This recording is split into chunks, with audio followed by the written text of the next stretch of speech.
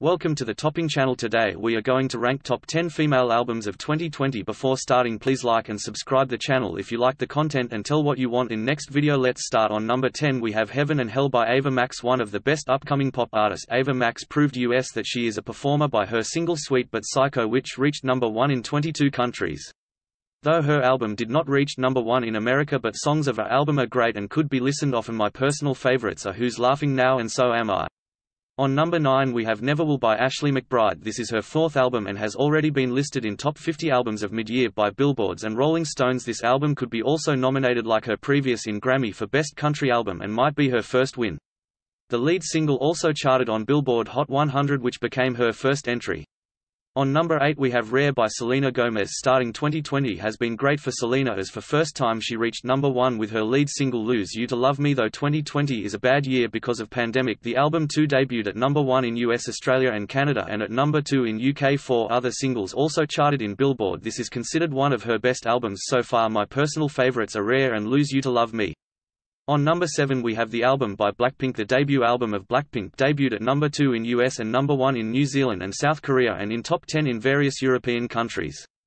The album has collaborations with Selena Gomez and Cardi B. The album also became the highest charting female Korean album and the highest charting album by an all-female group. My personal favorite is Lovesick Girls. On number 6 we have Manic by Halsey. The album reached top 10 in various countries including US, UK and Australia. Its lead single Without Me topped the charts in US previously but didn't receive any Grammy nominations, but this time her album can be nominated for Best Pop Vocal Album.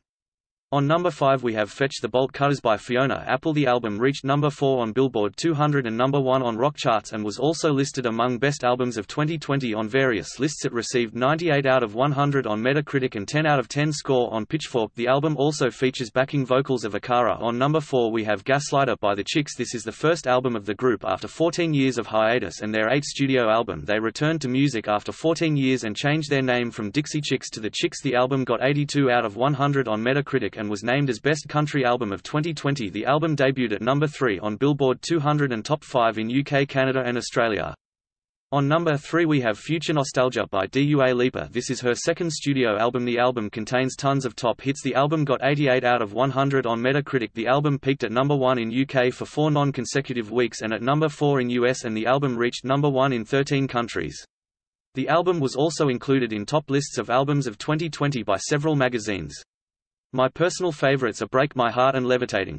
On number 2 we have Chromatica by Lady Gaga. This is the 6th studio album by Lady Gaga. The album features vocals from Blackpink, Ariana Grande and Elton John. The album debuted at number 1 in 18 countries including America, UK, Australia and Canada. Though it received 79 out of 100 on Metacritic, but it was included by various magazines as best albums of 2020 so far. The album became fastest selling album in UK of 2020. My favorite is Rain on Me. Honorable mentions are It Was Good Until It Wasn't by Kehlani, High Road by Kesha, Dedicated by Carly Rae Jepsen, Positions by Ariana Grande.